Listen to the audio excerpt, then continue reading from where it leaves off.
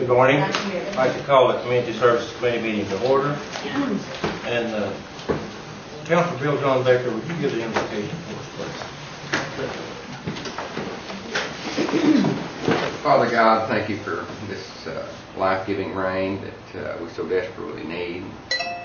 And if you guide and direct each of us that we might do your work for the Cherokee people and look over the soldiers overseas and their families here at home and forgive us of our many sins and guide and direct us. In Jesus' name we pray. Thank you. Now, would you do the roll call, please? Harley Buzzard. Here. Chris Tubb. Here. Bill England. Here. Bill John Baker. Here. Jack Baker. Here. Julia Coates. Bradley Cobb. Joe Crittenden. Here. Jody Fishinghawk. Meredith Fraley. Janelle Fulbright. Don Garvin. Tana Glory Jordan. Curtis Snell. Here. David Thornton. Kara Callan Moore. Oh, honey. We do have a quorum. Thank you, Shelley. Moving on to the agenda, the approval of minutes of the August 17th regular session. Do I hear a motion to approve? Do I hear a second to that motion? I'll second. Okay. All in favor say aye. Aye. All opposed, same sign. Well, thank everybody for coming out today. I do see one new person in the audience that I don't recognize. Norma, would you want to introduce or have your person introduce themselves? Yes, this is Julie Skinner, and Julie she's a supervisor with ICW for several years, but she's now a candidate for her master's in social work, and she's doing an intern with me for the next 9 months, so I'll have her 1 day a week. Okay, thanks for coming, Julie. Thank you. And we're going to move on into reports. And Norma, you're first up if you want to come forward and give us some overviews or overlays of your program. Well, I'm not sure I have a lot to add to my report today.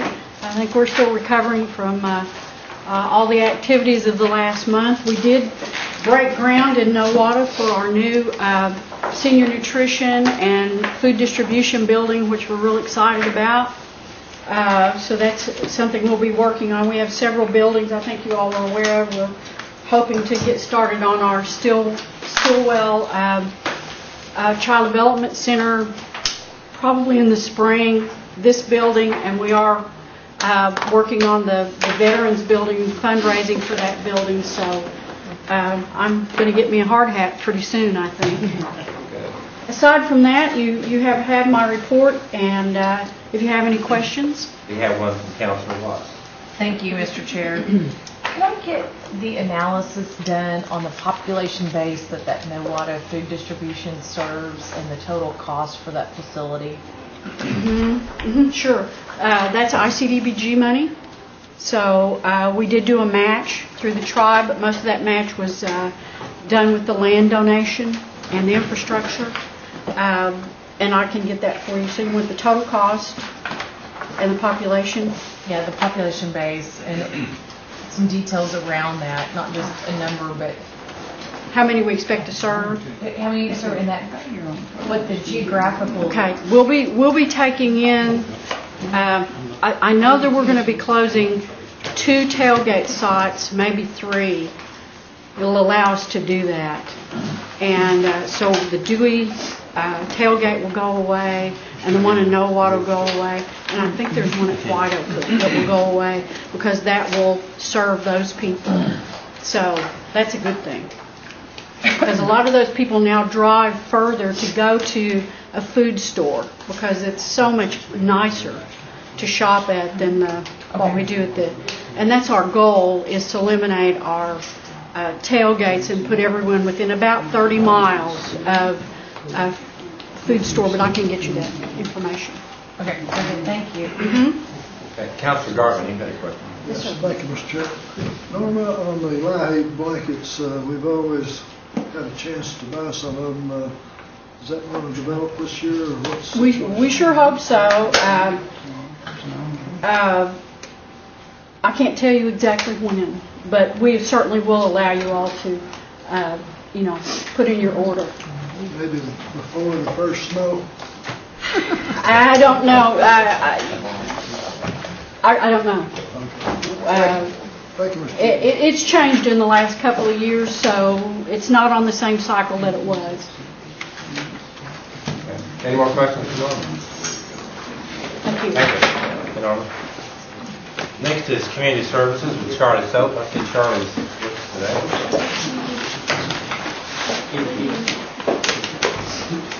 Morning, everybody. Good morning. Morning. Got my report. Any questions? You got Charlie's report. Mr. Baker. Yes. Charlie, I had a couple of people come to me yesterday, and they said that they're in the process of building their self-help houses.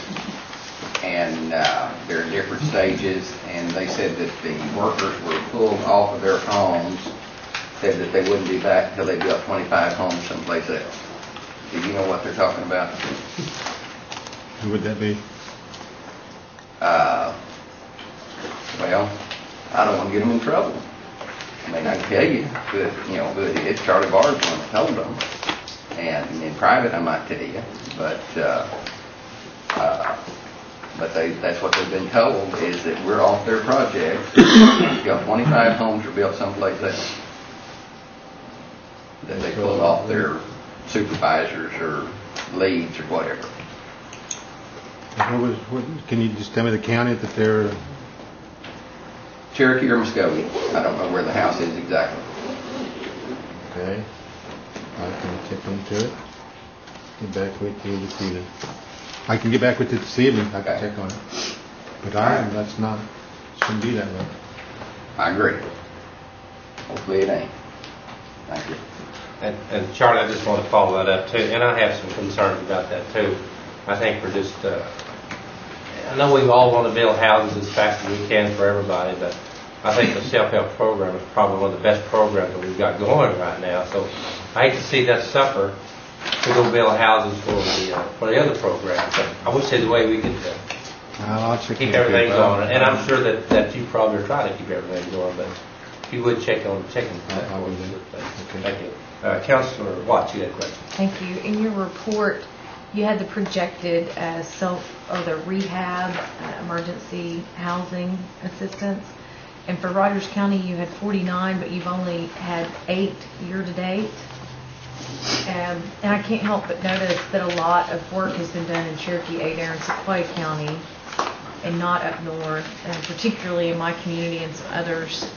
So I was wanting to know why, because I know I get calls that people have applications in. So what's stopping us And from you're that talking work about being done? the rehab part of it? And Yeah, like it is emergency. page. We don't have a lot of applications from it that way, from our standpoint, with the self-help or even the emergencies. It's we page don't- 3 of your report. Rehab, emergency, handicap accessibility, and LBC. Service, committee report. Yeah, here I am off on group leaders. It's David. Pick on. Okay. That's first one. Thank you, Charlie. Okay. So yeah, get ready, David. Thank you, Charlie. You bet. Councilor Thornton has a question. Charlie, from what I understand on the emergency rehab, these people, we have a lot of applications in, but the elderly and the handicapped come first. And I think you got a lot of applications in on them, and that's what I've been told the last time that I've checked on it. Uh-huh. So, the way I understand it, you better be a elderly or handicapped, or you're not going to, it's going to be hard to get to you. That's the way I understand it. Okay. Any more questions for Charlie? If not, Charlie, thank you. Roads and Transportation with Michael.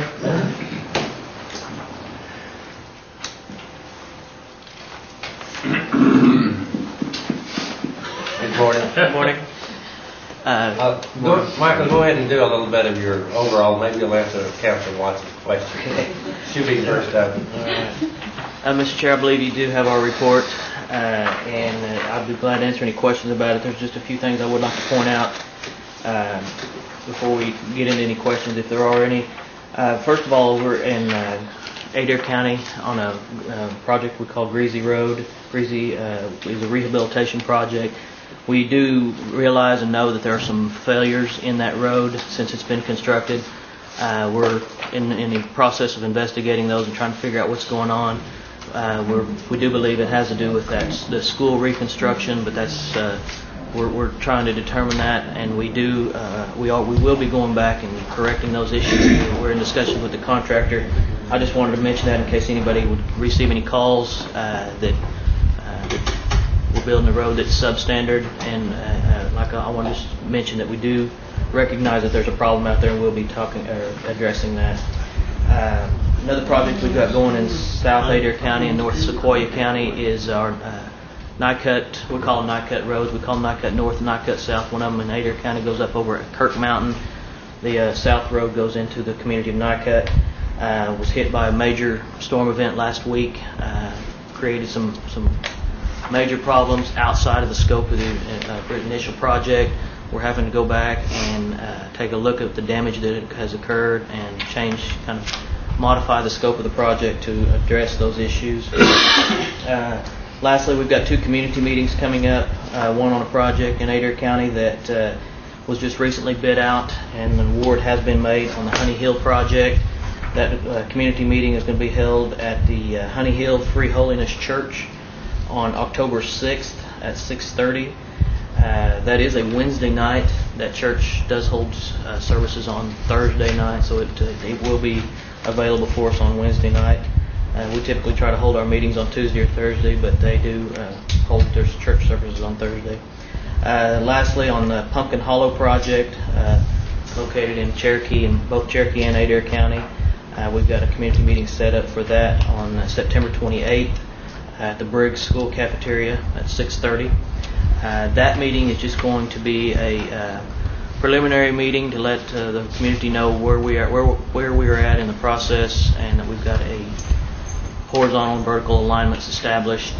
Don't really have a right-of-way established. We're not going to be there to discuss right-of-way issues at that meeting, but just to kind of give them an update on where we're at in the design process.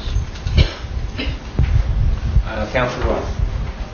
Thank you, Mr. Chair. Were we able, I think the other 2 of the 3 county commissioners in Rogers County had satisfied in the completed projects, and we verified there was road signs up. But we're still waiting on Commissioner Helm to finish Wheeler Dog, correct? Correct. And so then you go inspect that and make sure everything's done for what our agreement is? Correct. Yes, ma'am. Okay. How are we on the highway, working with ODOT on signage for Claremore Indian Hospital? I understand that may be moving actually forward, and there's some ETA of either this month or next? Dana Espinal with Construction Management has been taking that over. She's been Okay. working directly with ODOT. I've been a little bit involved in the email correspondence back and forth, but I can't really answer as far as how far along they are in the process.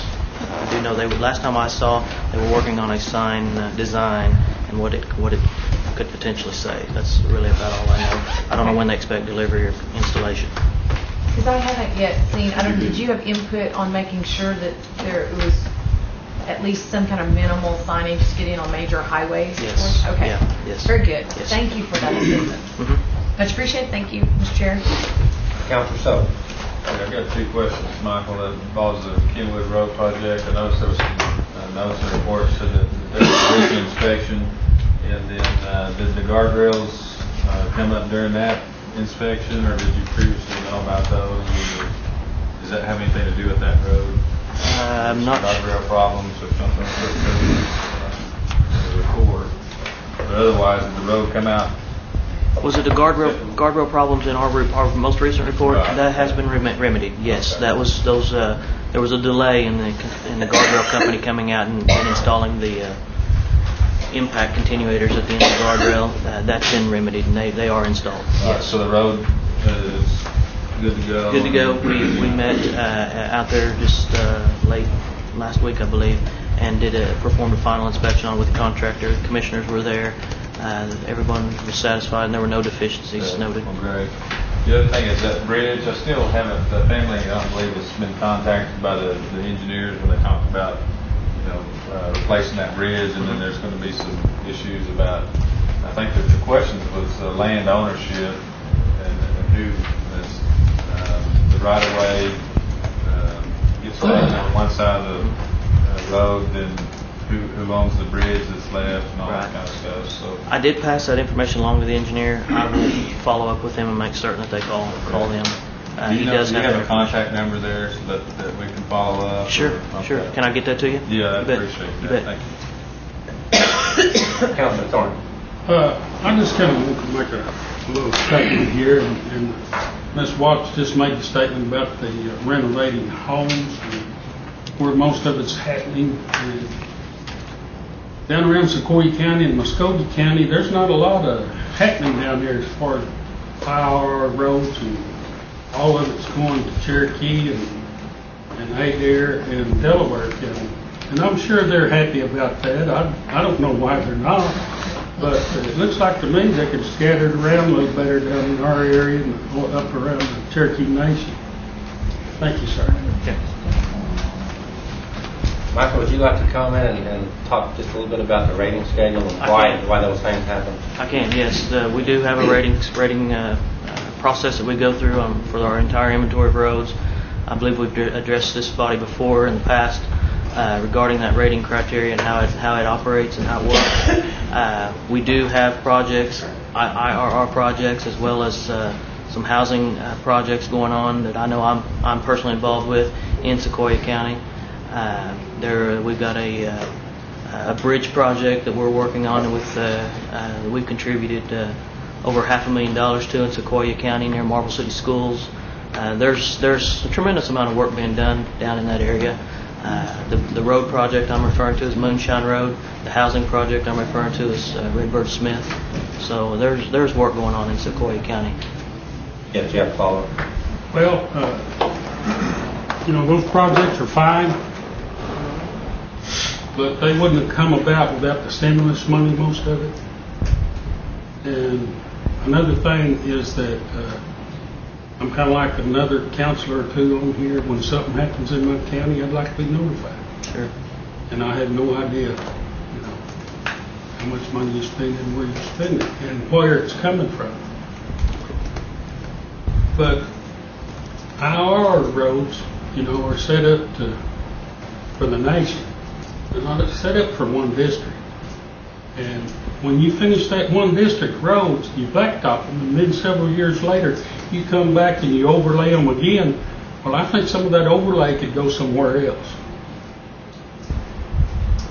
And I think that's been done. Thank you, sir.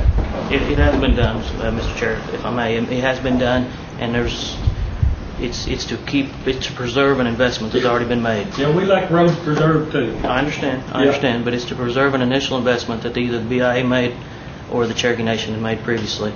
And another road that I failed to mention is the Nine Cut South Road that goes into Sequoia County under construction as I speak.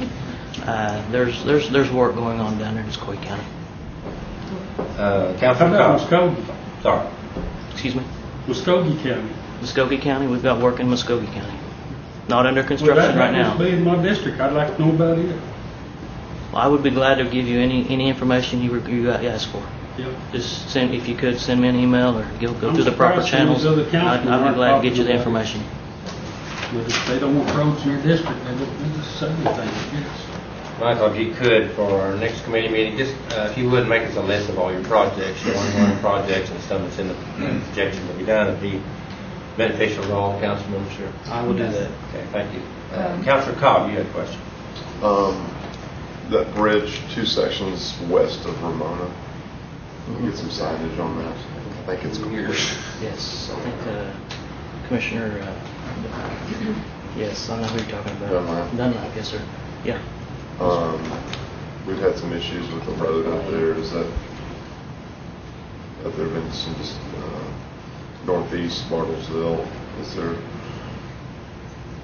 We had some trucks. Have we had some conversations on that? No, I talked to the commissioner about that in the past. I believe I spoke to you about it. Also, I actually drove down there last weekend, and there are some failures in it on down the road. I thought the intersection was going to be a little worse than it was, but there are some failures down there. Linda has not come back to me with the commissioner, I should say, has not come back to me with a cost estimate or anything, what it would take to fix it, but I know she's discussed it with me. I don't know what her plans are to fix it either. Let me know. I'd like to kind of... Excuse me, can you pick up a little bit? Councilman Baker's having problems here, and so am I. Okay. I just, if you could, just kind of let me know how that's going. And also let Council England know. I know we had a pretty big investment in that. Mm-hmm. The third thing is, thank you, is have you been contacted on that gravel request when you came up to Bartlesville last month? Have you been contacted on that gravel request? Yes, sir. Okay. I have not. Thank you. Thanks. Councilor Freddy. I appreciate all the work you've done with some of those cantankerous Mays County residents up there on the City Crest Road. I know the water line's been relocated. What's the status on, what's the next step? The next, we're working with the telephone company to get it relocated. Once it's out of the way, that job is ready for construction. Fairpoint Communication is the utility telephone company that we're working with, and as soon as it's out of the way and we've been relocated, we will proceed with construction. The bridge is most likely to start first, and then the road project will follow. Okay, good. Thank you. Mm-hmm. Okay. Councilor Creighton. Thank you, Mr. Chairman. Michael, I'm glad to see the Honey Hill Road been getting started, and I certainly want to thank you for all your help and patience there. Glad that I'm in a county where the rating process for IRR money is high in a lot of cases, and I'm glad that Sequoia County is close enough to us that it can overflow into Sequoia County on the south end down there and get Davidson Road. Barely. So, but thanks for all your work. That's just a comment. Thank you. Okay. Councilor Jordan, you had a comment or question?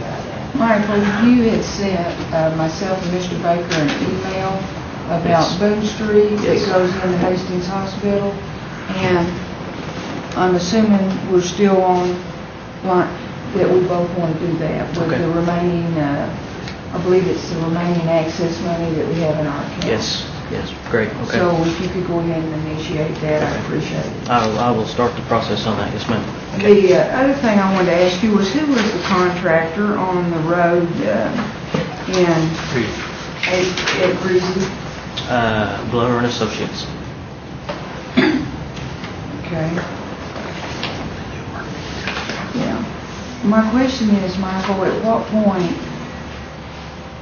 we continue to see some problems with contractors, and we're not seeing a point where we're saying that's enough?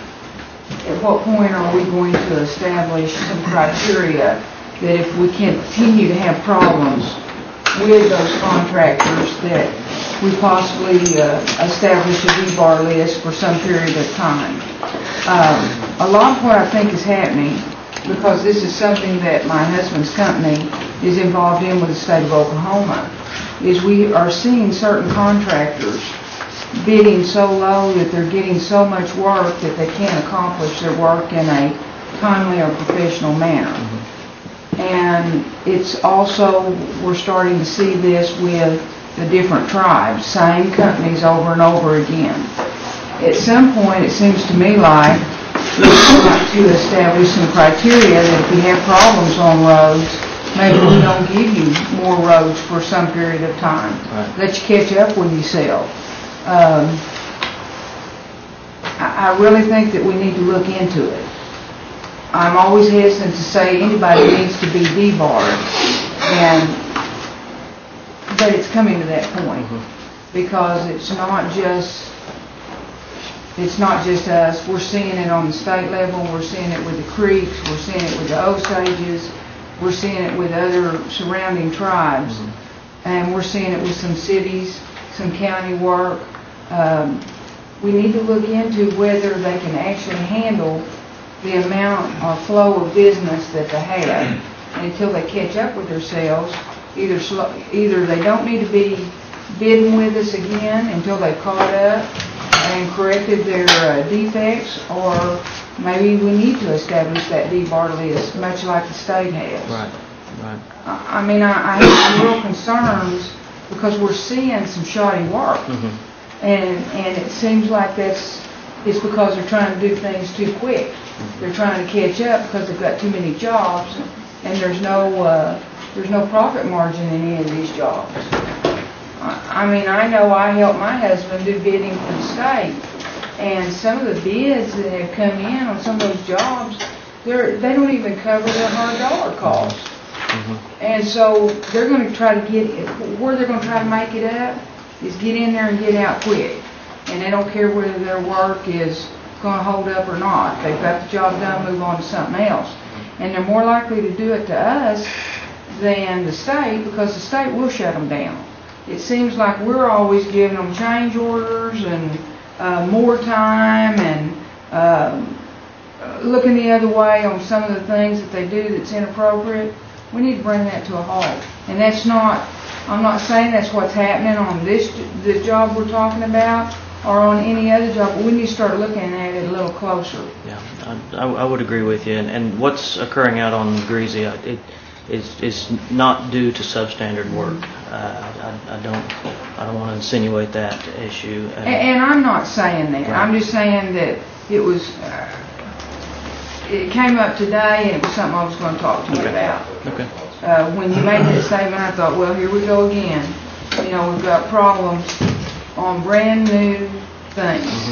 We do, yes. I mean, they don't last a week, 2 weeks. I mean, the year warranty, my gosh, the whole road will fall in by then. And a lot of it is the base. The base that they're putting down. They're not taking the time to, I mean, it's like, I mean, I'm not no expert in this deal, but I know if you don't start with a good base, everything put on top of it is going to be a problem. Very true. And every road that we've ever seen that had a problem, it usually went back to the fact that they tried to create the base too quick. But I just ask you to look into it and maybe consider that we've got to maybe slow. And it's not just your department. I've noticed it in other departments that same people are getting all the work.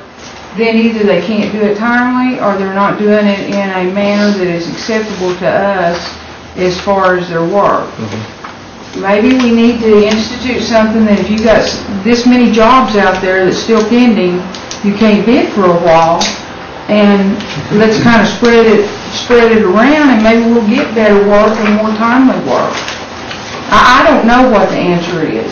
I've just noticed that it's a problem, and it seems to be more prevalent with with tribes, because we don't have debar policies in place, and they know it. Right. And they take advantage of it.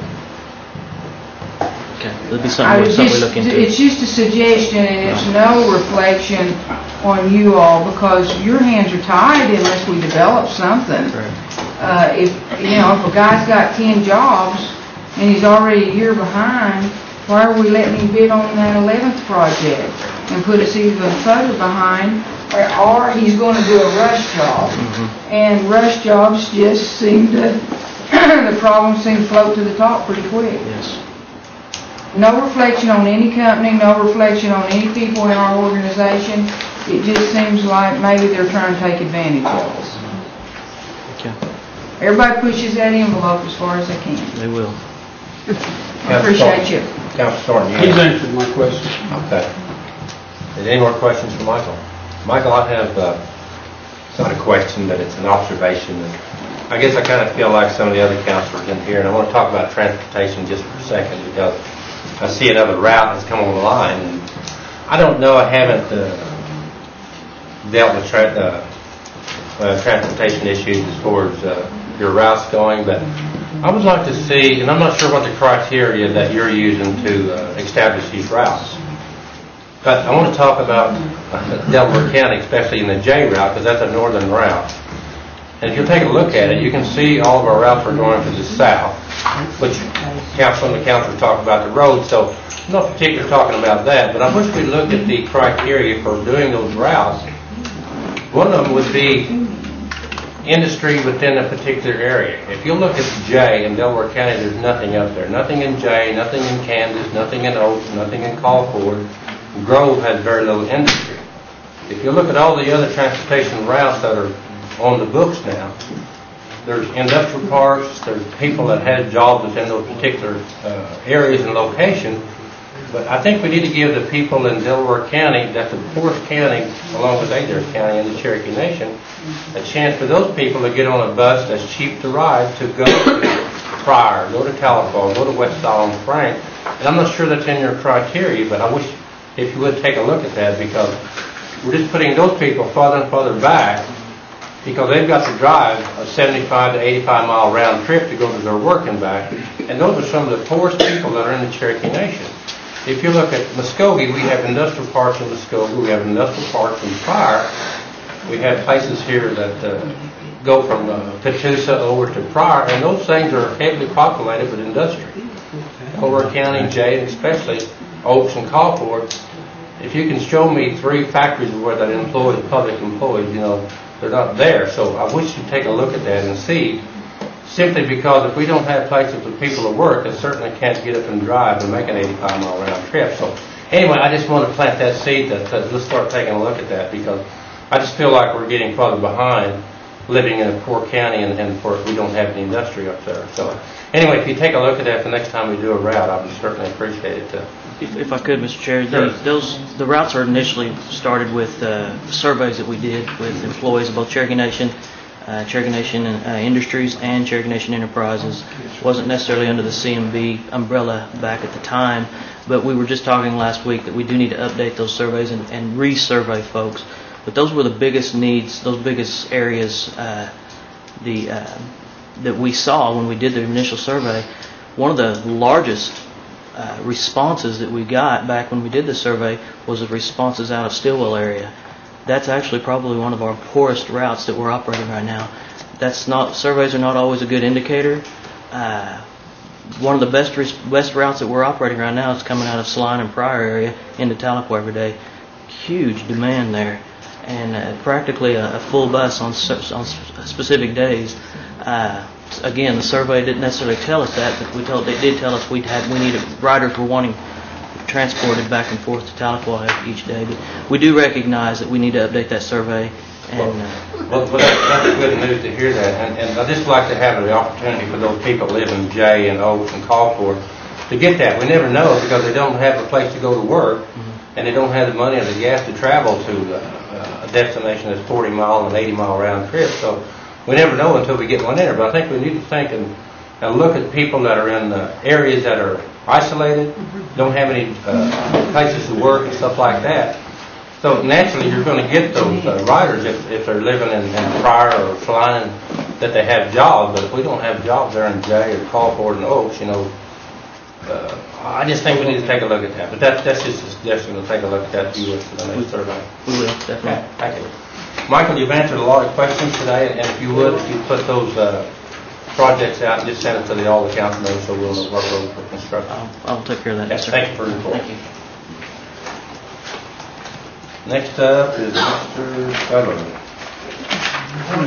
Good morning. Good morning, David. I'll start with Ms. Cowan's question she had earlier. I didn't have to raise my hand. Yeah. The projections that we do at the beginning of the year are, I believe, are based on just historical the year before.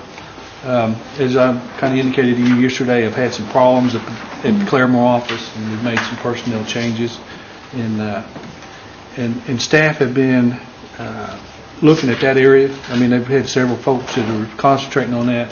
I'll get a status report on what we got coming up and what we're working on now, and get that to you guys up in that area.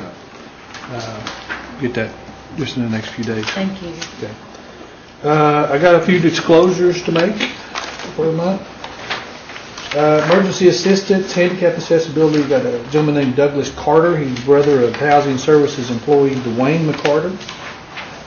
We got Dania Oberste in a low-rent apartment. She's the niece of Housing Services employee Joanna Davis.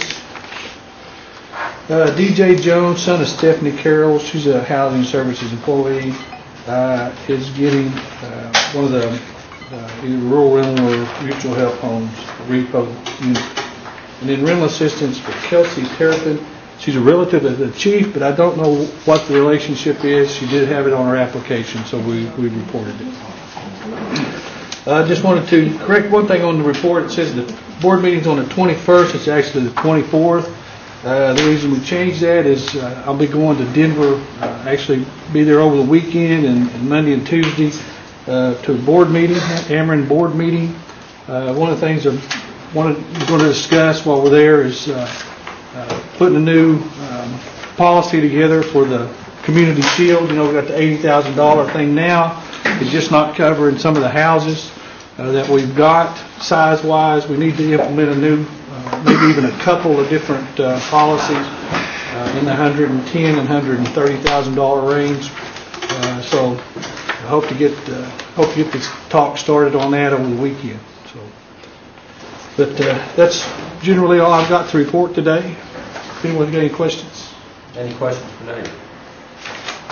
David, I have a comment or just something I'd like you to look into. We talked about it yesterday in the committee about the day work program and some incidents we've had around some of our housing to see if we couldn't maybe use some of the day workers to actually walk around those houses at night, at least some type of security, carry a flashlight, and let people know that we have people that's walking around those housing units. And I know it probably takes some training as to do what you can do and what you can't do and stuff like that, but I just felt like, that would be a good use of the day workers. I mean, that'd be a night worker, but that's the first time I've heard that. That's a very interesting idea. But I know I looked at some of the other tribes up on the reservations when I visited with those, and they just had people that actually live in those residential areas just carry a flashlight and walk around and kind of watch. And if they saw somebody having a big party at 1 o'clock in the morning, they would either knock on the door or call the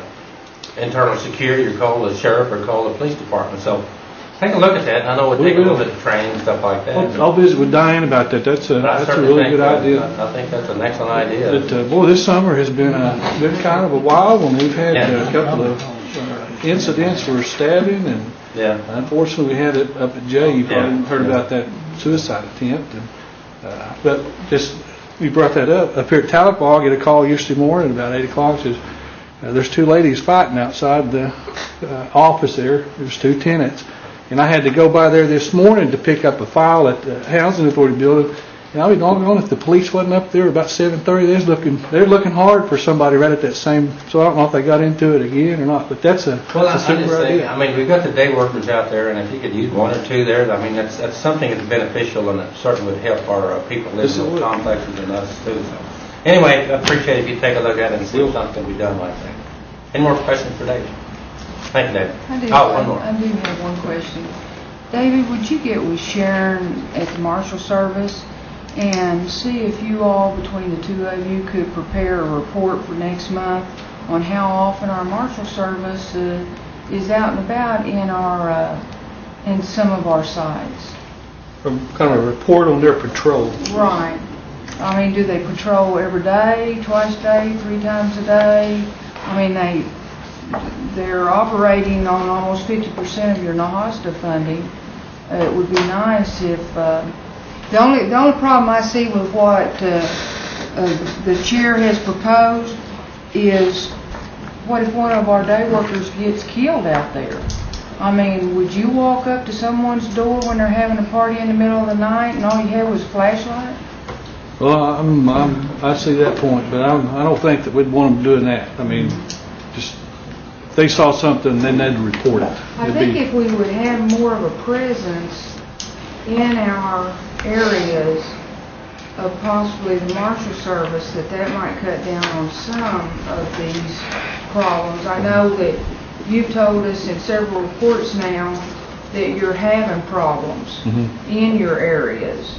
And I'm just wondering if we could get Sharon's group to step up. And I've had conversations with her, and any time I've ever asked them to do that, they've been real good about it. What we've got to do, though, David, is we've got to not have to ask.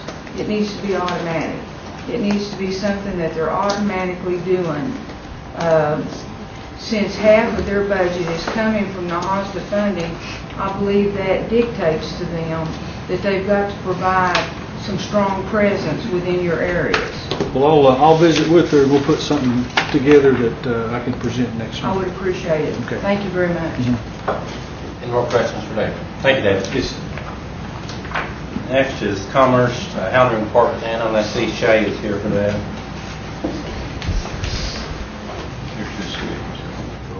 Good morning. Good morning. You should have a copy of the Commerce report, and I'd be happy to address any questions. Any questions? Mr. Baker? Had a fellow that was going through mortgage assistance, low income, disabled, can't hardly walk. I mean,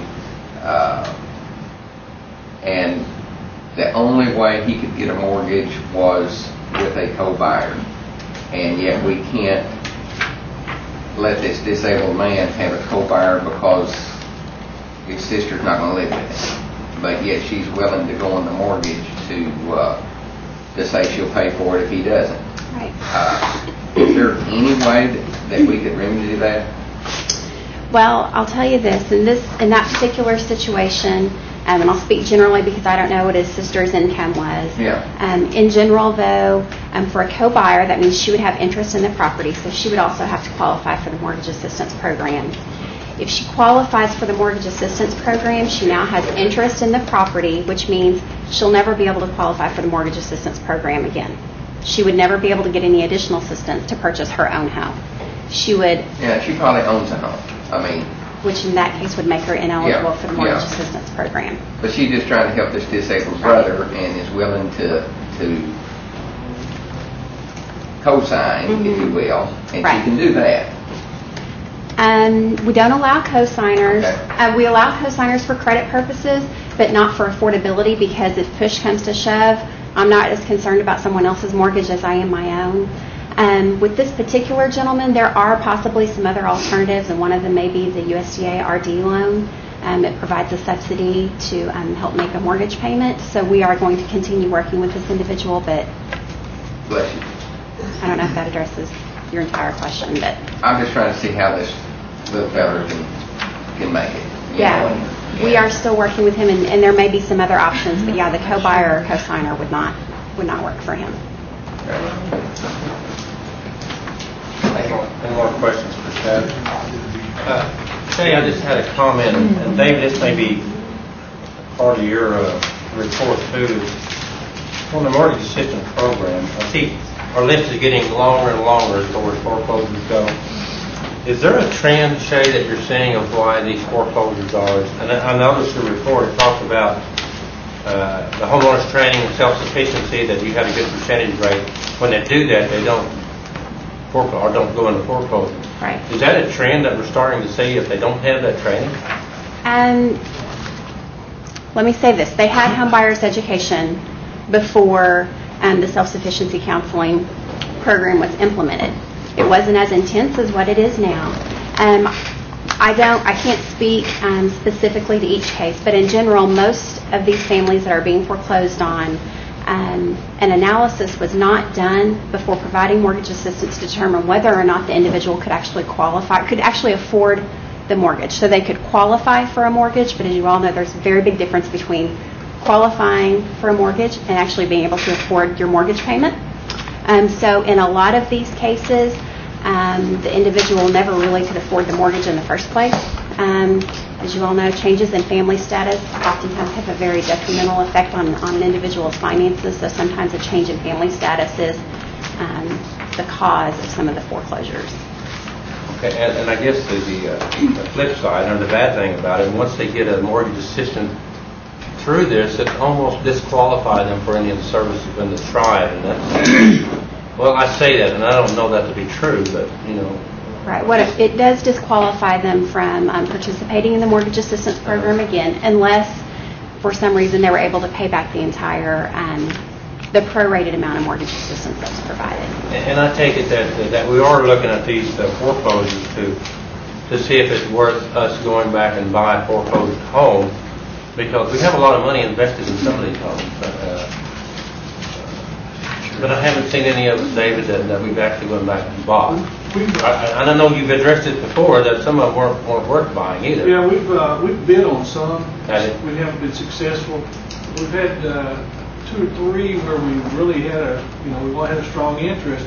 when it come down to get to the sheriff's cell, the family and the lender, they worked it out, and there was no sale to go to, so we've seen some of that. Okay, David Thornton. David, I've got a question. I don't want to be your We have a $15,000 mortgage assistance program. If that was to go up to $25,000, would that in any way lower payments on these homes that these people are purchasing? Would that other $10,000 lower have anything to do with lowering the payments? It would lower the payments. I can tell you this, though, it's something that's kind of been kicked around a little bit. Number one, it would reduce the number of families we're able to assist through the mortgage assistance program, and as you all have seen throughout this year, we have more and more families interested in the mortgage assistance program, really putting forth the effort to get into a situation where they can afford a non-predatory mortgage. So the short answer is yes, it would decrease the mortgage payment. What I think may happen, though, is a family would go out and buy a more expensive home because now they've got more money to put down, and so 31% of their income could be contributed to housing, and so instead of buying an $85,000 home now or having an $85,000 mortgage, they'll now have a $95,000 mortgage, and they'll more than likely buy a home that is about $10,000 more than what they would have with the $15,000 mortgage assistance. Not all, but I think that's what you'll see.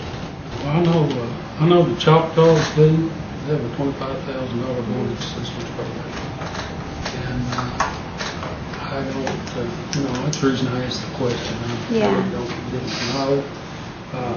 I don't know if we have any type of influence over them, saying how much they make is how much they can spend for a home. I don't know if we have anything of that nature, but it's interesting. Just trying to help them out a little bit. Right. Councilor Jordan, you had a comment or question? I did notice on this list, and this may be a question for David or yourself, that there's about $400,000 in this foreclosure report. There's about $400,000 in potential losses to the tribe on the mortgage assistance program if these 41 mortgages consummate into a sale, and we're not the buyer, and it brings less. It can't satisfy that second mortgage. Is this the entire mortgage list since we started with the mortgage assistance program, or is this just the pending list? This is the foreclosures that we've received since October 1st. This fiscal year. Oh, this is just 1 year? Yes. Okay. Would it be possible for one of you all to prepare us a list of the entire, since we started with the mortgage program, how much we've lost, including Title VI, including mortgage assistance? I don't know if we'd have any other programs out there that I would just like to see what we're talking about in money terms. I mean, if this is since October and we're in $400,000 into this fiscal year, what have we lost potentially in prior years, if that's a possibility? Do you have I the old know data? that since probably the May of 2008, you all would have that. Right. Well, maybe we just go back. It would be easy. Would that be easy to obtain, Shay? Okay, if we could just go back to, what was that date? May of 08. Let's try that for right now. I would just like to review that if that would be a possibility, and I appreciate all the work that you all are doing. I just noticed, I thought this was list for several years. I'm sorry, I'm a little bit amazed that that's just since October 1. I agree. Well, that'd be a good report if they could get it for us. If you all could do that for next month, I'd certainly appreciate it. Thank you all. Councilor Watts, you had a question or a comment? Yes. While we're at it, to put this in perspective, because I think you guys do outstanding work, is do make sure and note, which you do kind of in the report, you split it out, pre-counseling, post-counseling, and then you also have a gauge for what the foreclosure rate is not just for Oklahoma, but maybe our area, right? Right. It's been a little more difficult to get our hands on than what we thought it would be, but yes. But there's some kind of external gauge for mainstream population versus our family, which I think is very useful.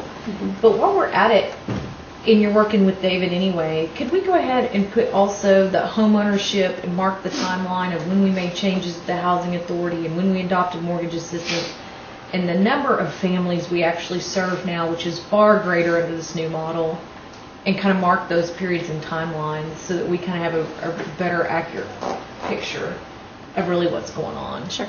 Very good. Thank you. Thank you, Mr. Chair. And I just want to make a real fast comment too, Shay, that I realize, I don't think we want to be too hard on ourselves because if you look at the national average, we are under the national average as far as foreclosure goes. So even though the numbers maybe look high for the Cherokee Nation, but if you look at it as a whole, we're probably not doing too bad. But anyway, I just want to make that comment, but you had another. And I think that's probably adding to the comment. If you look on the last page of Shay's report, you've only had 5.9% that have went into foreclosure, which is very acceptable in the banking industry, especially given this economy. Right. But I want to see it in dollars. Sure. That's a very acceptable percentage, though, and that's why I'm really high on what you all are attempting to do. If you could get us that report, though, I'd appreciate it. Okay. Thank you. Okay, thank you, sir. Moving on to old business. I want to say this is a good discussion, and we're staying almost within our allotted time, but I think there's been some good points brought up about housing today. So not only housing, but in the roads program, too. So we've had some good discussion. Anyway, moving on to old business, I see none. And the new business, I see none there. So we're going to move on to announcements. I'm sure that Mr. Garvin, you want to plug your meeting again, or take you back to that? Well, those people that were listening last night, you were invited 5 o'clock, supper time, lots of good food. Come on down. Thank you. What's on the menu down there tonight, Councilor Garvin? Indian tacos, Indian it doesn't rain tacos. us out. Very good. And we might go to cheese and crackers. Thank you. Just one quick thing here. We've got some papers here in front of you, it's in your box back there, and I believe, if I'm not wrong on these, and Shelley may know, but I'd ask for some contact people for each school district as far as JOM or any grants that the Cherokee Nation may offer, and I think this is what this is. So we might want to take a look at that. And one of it's by districts and one of it's by counties. Okay, one by districts and one by counties, so that's some good information there, because I had some concerns about, are we getting, and they assured me that they were certain to put them out to the school district, but I wanted to ensure that we did have those contact numbers, so that's what they are, and they put a lot of work together to get them, so take a look at them and use them. With nothing further on the agenda, do I hear a motion to adjourn? I'll move. Second. First motion to adjourn, and second, all in favor say aye. Aye. Opposed, same sign. We're in 3 minutes over. Thank you.